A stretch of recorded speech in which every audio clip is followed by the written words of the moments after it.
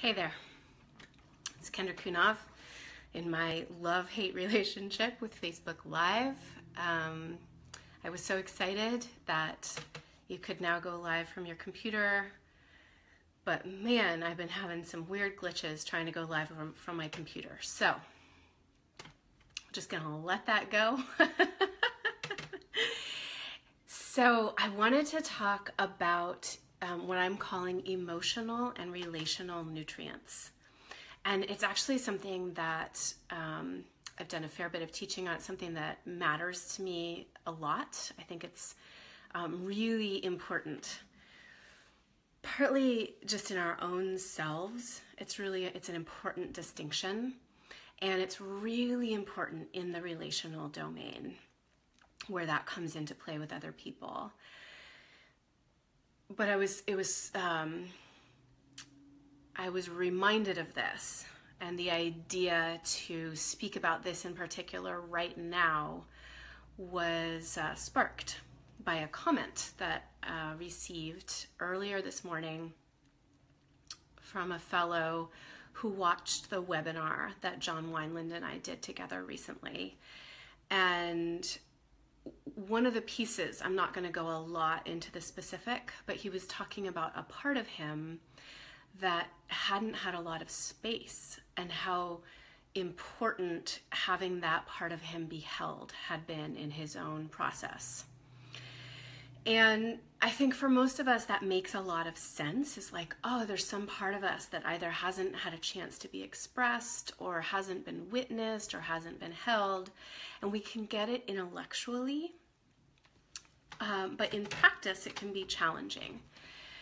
Like, what does that really mean, or how do I do that? And for this video, I might get into some pieces of how to do that or what that means, but the part I really want to speak to is around how our emotional and our relational nutritional needs can cloud our sense of ourselves. So the reason that I call it like nutrients is that I think of it a lot the way that we actually need food and minerals and vitamins. So first of all, we're all a little different. And I'm going to use the analogy for a little bit here. I'm going to let the analogy run. So we're all a little bit different in terms of what we need nutritionally. There's some similarities, such that we can create guidelines for what people need. So there's enough similarity to create some sort of guidelines about at least where to start. But we each need to actually find out, like some people, and please let's not get into a big debate here about what's actually true nutritionally, because I'm just using it as an analogy, and I do think that it follows. Really find that there's some amount of animal protein that they need in order to thrive, like to feel physically well. Most of us need like a good amount of vegetables, but what those vegetables are can vary, and it can vary season to season. If it's really like you're in yam mode and you need whatever it is the yam provides, and then there's like the broccoli, and we need the salad, or we need these different things that we need. And then there's what I call micronutrients, both physically and in our food nutritional, and also we have them relationally. So like I think of things like, psyllium, which I don't even know what that is, but you don't need a lot of it. Even things like there's our vitamin C and our calcium, but we need a little bit of vitamin B or vitamin D, or there's some that we can get a lot of and it feels good, and others we just need like this little bit, and if we get too much we'll actually be like, whoa, something's off because we have too much. So the way that shows up relationally is that there are emotional relational nutrients that I need a lot of. And to bring it back to the analogy, your relational, emotional, nutritional guidelines, as it were, they're going to be a little different than mine. So, we like to tease this apart in terms of, are you an extrovert or an introvert? What's your love language? So there's a lot of systems out there that can give you a little bit of a framework on where to start. For instance, again, I don't want to go super into the love languages, but just to use it how it plays in, like words of praise are my primary love language. You basically just can't give me too many words of praise. There's no overdose on that. That's like my vegetables, right? Like that's the thing. Oh my gosh, I need a lot of it, or I suffer relationally and emotionally. And there's a lot of ways I can get that met, but just kind of sticking with the what do I need to feel well in this area? And, but then many people have, say, touch as their primary love language. And it's that thing where it's like, they're not getting the touch that they need, and they'll start to feel this craving. So it can come out in these odd ways, when you really need something. So the first place that I see people get really tripped up is imagining that their emotional relational needs are the same as other people's. And one way you see this, if you asked somebody flat out, are your emotional relational needs the exact same as somebody else's? People would say of course not. But people tend to use words like, well, everybody loves touch. Or of course people want to be praised. And there's a degree to which there's some truth to that, again, in the way that there are some broad human needs that tend to be across the spectrum. But really looking at how much do I desire praise versus how much my partner desires touch. And getting oh, we're different in that way. And so the first place is really this, first of all, there's a place of introspection. And it comes from partly looking inward and saying what do I really want and need? And for many people, that's very hard. Relationally, people don't want to say, I need something. So many of us have the idea well, if the other person doesn't want to give it to me, then that's okay. And I can da-da-da-da-da-da. And, yes, that's true. But I would say start. It doesn't mean that anybody has to give it to you. But please, for the love of God and all that's holy, be willing at least to admit to yourself, if no one else, I want and need this. In order for me to feel really good in relationship, I want and need this. The whole piece about how that's going to get met, secondary. So your mind's going to jump to well, blah, blah, blah, blah, blah, about my partner, or how do I da-da-da-da. Don't worry about the how. Be willing to stop and admit to yourself, in order for me to feel really good, emotionally and relationally, I need this, this, this, and this. So then there's the micronutrient part I was talking about. And again, there's this range. So there's the pieces that we just really need a lot of. We need a lot, maybe it's a lot of quality time. Maybe it's a certain kind of attention. So there's also, just to flesh this out a little more, there's the pieces we might all agree on. Yeah, I want attention, or I want respect, or I want touch or something. But what kind of touch? How would you know if your partner was offering you the kind of attention that you really want? Is there a way that they need to look at you? Are there words that they would say in response? Get specific. How is your need truly met? And again, let go of the how. Let go of that they have to give it to you, because they don't. But stop putting that in the way of admitting to yourself how you are really relationally and emotionally fed. And then taking it into the realm of these micronutrients. So there are these things that maybe we only need a little bit of. And some of them, the examples I have of these tend to be a little more specific, but it's maybe you really want to call all the shots, but you only want to do it sometimes. Maybe you really want to be very dominated in bed. But you don't really want that every night. You just want, or every I don't know why night, anytime, every time you have sex.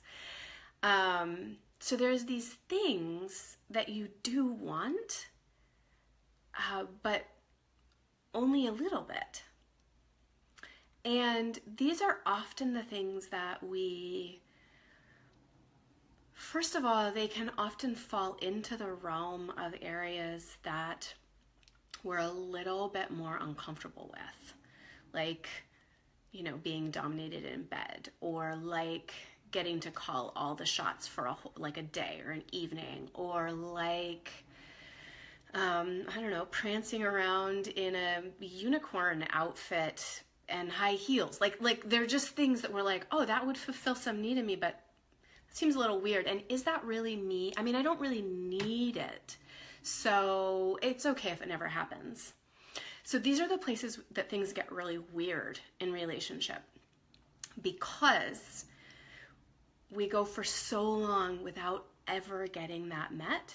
And like weird little vitamins and minerals, we can actually get away with going for a long time without them.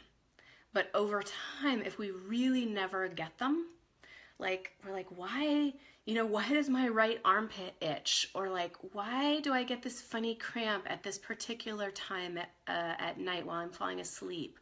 Or why, like, some funny digestive thing, but it's not really that big of a deal.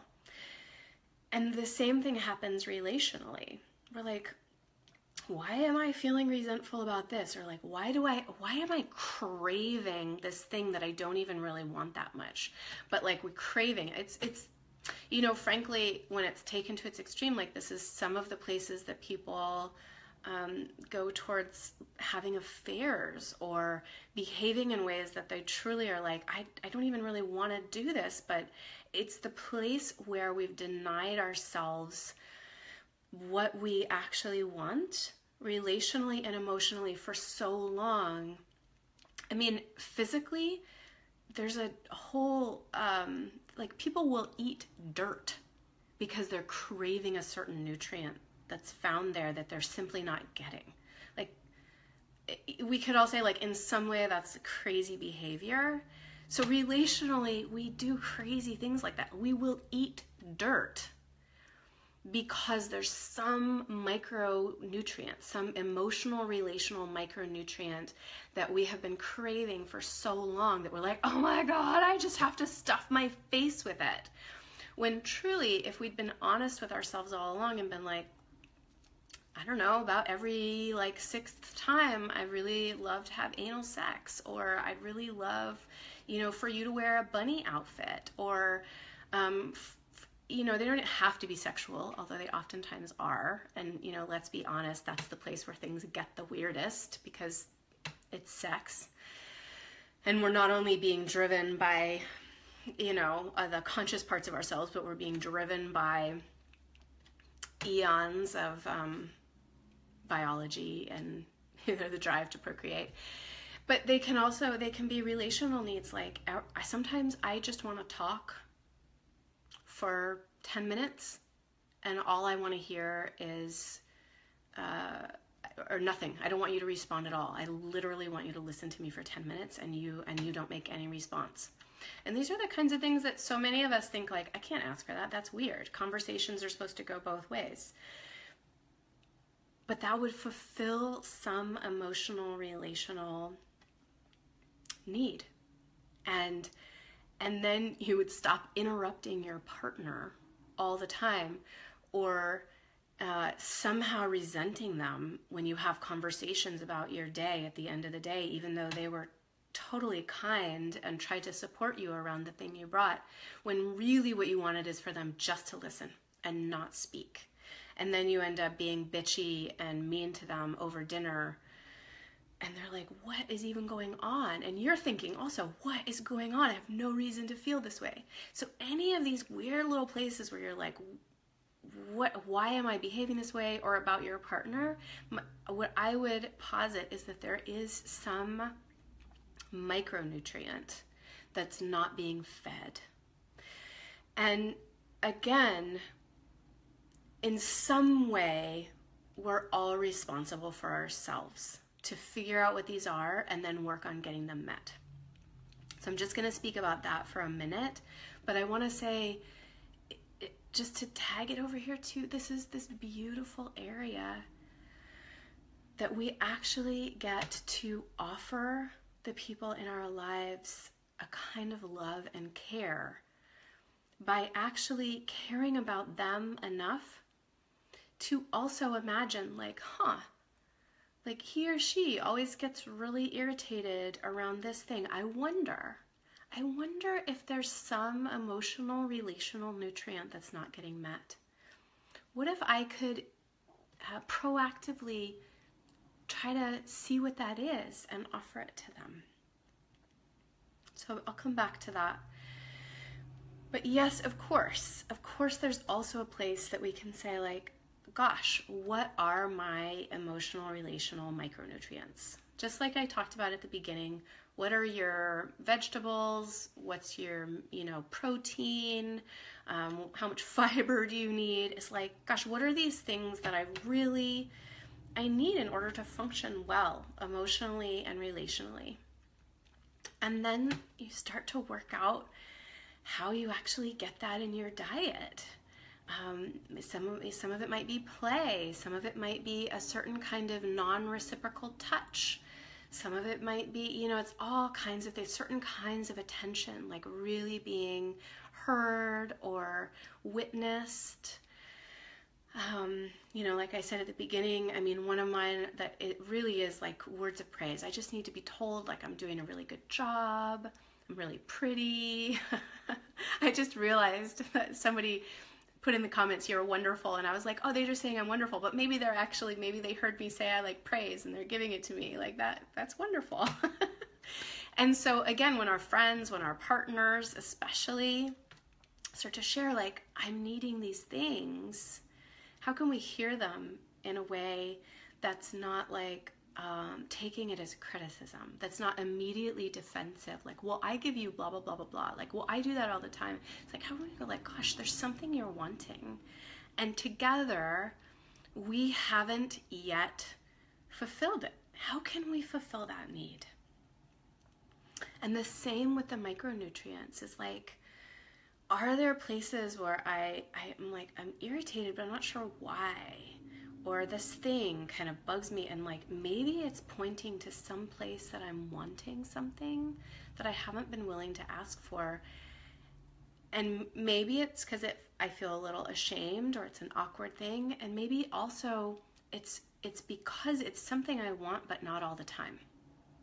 And it might point to a place where, well, I don't want to ask for it because it seems like an odd thing, which is often the things that we need a little bit of. They're just odd. But the other is like, oh, I'm afraid if I ask for that, they'll do it all the time. I'm afraid if I tell them I like to be spanked, that they're just going to spank me all the time. I don't want to be spanked all the time. I just want it occasionally. And so is again, when we take responsibility, is that place first and foremost of doing some self-introspection. And, this is an experiment. This is all exploration. So play with it. Like, hey, I think this will meet this need. And then you're like, oh, totally didn't. Have a little humor about that, a little bit of levity. Or, hey, can we try this? There's this need I have, and I think this might hit some part of it. Be willing to experiment, to play, to explore. Be willing to discover things about yourself that maybe you didn't know. Be willing to be surprised by yourself, and be willing to be surprised by your partner or your lover or the people who are closest to you. This can also happen in family dynamics or in very long-term, like deep friendships. Let me just check. Or ask for it and they do it once the next day, but they forget to do it again. Yes, right. You might ask for something and they might do it when they're like, okay, and they do it when you ask, but then they don't keep doing it. So that speaks to this place, it's, again, I would use the nutritional analogy, which is, let's see, what's a good example of this? I mean, the only ones that are coming are more deprivation based, which is different, but okay, like I function better when I don't eat like a pint of chocolate peanut butter cup ice cream every night before bed. But it is really hard for me to remember that after the kids go to sleep and I'm sitting there and I'm like, I think I would really be happier if I ate a pint of chocolate peanut butter cup ice cream right now. Like I'm pretty sure I would feel happier. Or where we learn things about ourselves, about the kind of nutrition we need, and we're like, great, got it, like now I'm totally on it. But we have a lifetime of habits. We have a lifetime of habits around, relationally also. And if we've been married for a very long time, those habits together are very deep. Or in relationship, they're deep personally in terms of we forget to ask for what we want. And the other part to your question, Sequoia, is like one time is almost never going to be enough. And it's helpful to remember that it's true for ourselves also. Like if I just tell myself something one time, it's not usually handled. Like and so the same is true for our partners. This is also, it's a challenge for them to hear something new from us after a long time of maybe sameness, or thinking like, oh, I know that person. There's a real comfort, even if it's a little like irritating. There's a comfort in going like, cool, I know who you are, I know what you want, like that's handled.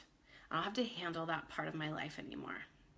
Let me just check. Any good strategies for relearning new commitments? It's a great question. Let me pause on that and come back to it and just check if I've wrapped this emotional and relational nutrients piece up in a little bit, because that's my it's my weak point on these videos, is like, did I wrap that together? So again, just to be clear, like first, this is important personal work for us to do, to begin to really do the deep work of like, what do I want relationally and emotionally? What are my big, what are the big pieces that's like, you're gonna know pretty soon if you just don't eat any vegetables, and you just stop being able to poo, like that's gonna show up fast. And that happens relationally too. If you're really mismatched, or if you really had a misunderstanding and you're just totally not getting something, but still being willing to just go like, oh, these are the big ones. I need this a lot. Or if this isn't present on a regular basis, things go south really fast. And then these are the micronutrients. These are the ones that I can and probably have gone for long periods without. And even going forward, I might consciously choose to go long periods without. But even just knowing that it is going to happen at some point eases that craving that, again, on the nutritional level, will like cause some people to not even be able to stop themselves from eating dirt because there's some nutrient that their body is craving so much. Similar with the emotional relational, like we'll just act in certain ways. Like if we're wanting attention, for instance, from our partner, I mean, this is one I hear a lot. I hear it, often I hear it in the male-female dynamic of a female partner poking and poking and poking until the male partner gets like mad. But it certainly happens the other direction, or it happens between women or two men. But and then even though the partner who was poking might be like, I didn't want you to be mad at me, there's also some relief, because it's like, oh, I got your full attention and I've been craving your full attention. So we do weird shit to get these micronutrients met. So take some time and start to figure out, or start to explore, because there's no blood test for this yet. Start to explore what those might be.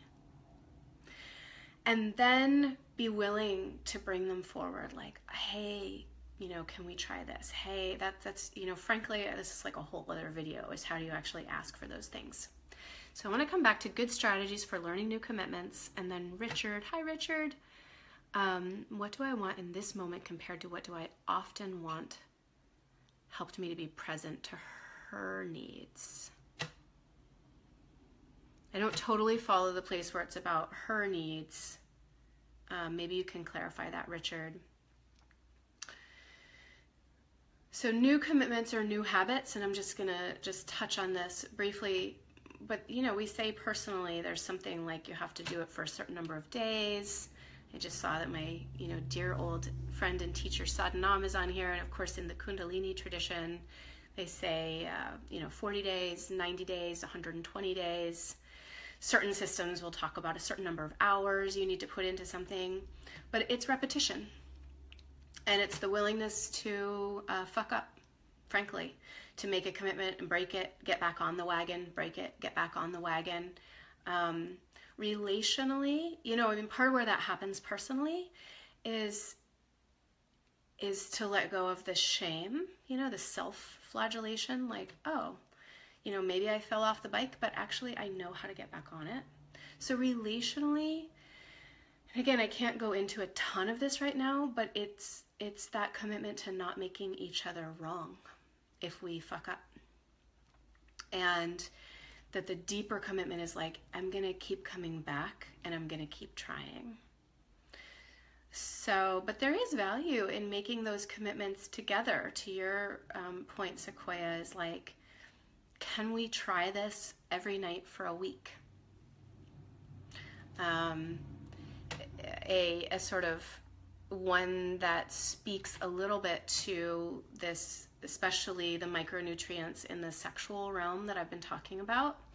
An example is that I had a partner, this is a number of years ago, but we both had a desire to experience some things sexually that we hadn't, or that we hadn't with each other. And but it wasn't like we wanted to just do new things, you know, every day. That's like a little jarring to the nervous system, for us anyway. For some of you, that might be great. But so one date night together, we spent one time where we each wrote down on pieces of paper something we wanted to experience or explore. We put them all into a box, and then we designated one night a week as our exploration night. And it switched back and forth, kind of who was like holding or responsible for that night. And that person would draw the paper and then make sure that whatever was on there got created in some way. And so that's a way to create a larger structure that brings in new pieces. So, you know, the piece I spoke to before is, for instance, if you both are wanting praise and there's not enough time for it, you've gotten out of the habit, you take each other for granted, is that you could set a structure, hey, every night for a week, let's set aside 10 minutes and we each get praised for 5 minutes. And that's all that happens. All that happens when it's your turn is I just tell you what I love about you, what's amazing, what you did really well today, what's fucking sexy and hot about you. I see Donna exploding on the, I love all the love. And then it switches and you say thank you, and then it switches and the other person just praise. So that's like something you might do together. That's a new habit you want to create in your relationship. But the piece I was speaking to is if you're wanting to bring in certain new things, you might create a structure around that, like my past partner and I did, around bringing new experiences into our sexual dynamic. I want to go check because I think there were a couple new comments. What does she want, not I? Okay.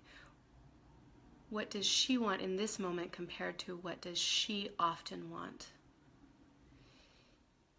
Right, well, again, this is a kind of one of the challenges of Facebook Live as I'm talking, but you only get to write. So it's a little bit one-sided.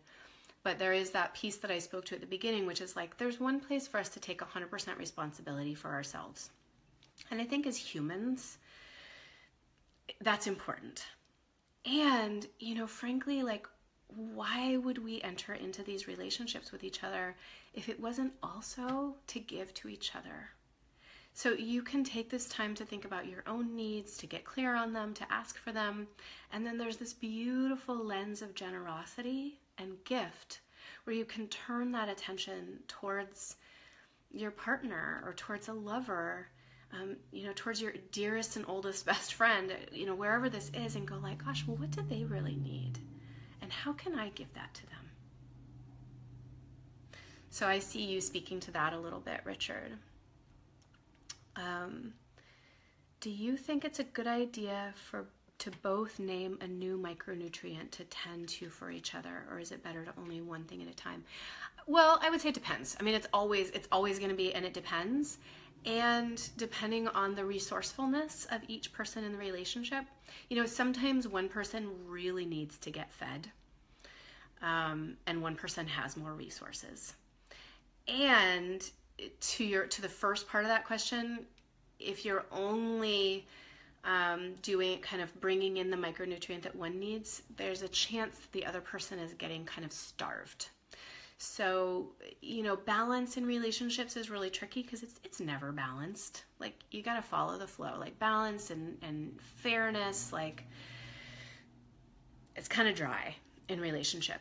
And can you both have attention on, gosh, what's going to create aliveness? What's actually going to bring, if we bring the people alive, the relationship will be alive. Or even taking it out of the realm of like the personal, what do I need to come alive? It's like, what will have this relationship, this particular dynamic actually be, get all the nutrition it needs, be really fulfilled in that area and thrive.